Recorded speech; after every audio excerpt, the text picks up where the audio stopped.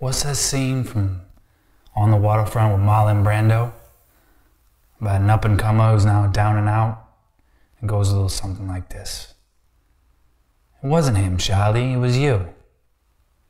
Remember that night at the garden you came down to my dressing room? Said, kid, this ain't your night. We're going for the price on Wilson. You remember that? This ain't your night. My night. I could have torn Wilson apart. Instead, what happens? He gets the title fight outdoors in a ballpark, and what do I get? A one-way ticket to Palookaville. You was my brother, Charlie. You should have looked out for me a little bit. You should have cared for me just a little bit, and I would have had to take them dives for them short-end money. You don't understand.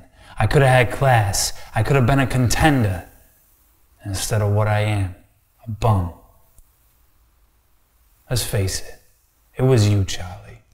It was you. Yeah? 5 minutes. Okay. A lot of people out there? Yeah. All right. Go get him, champ.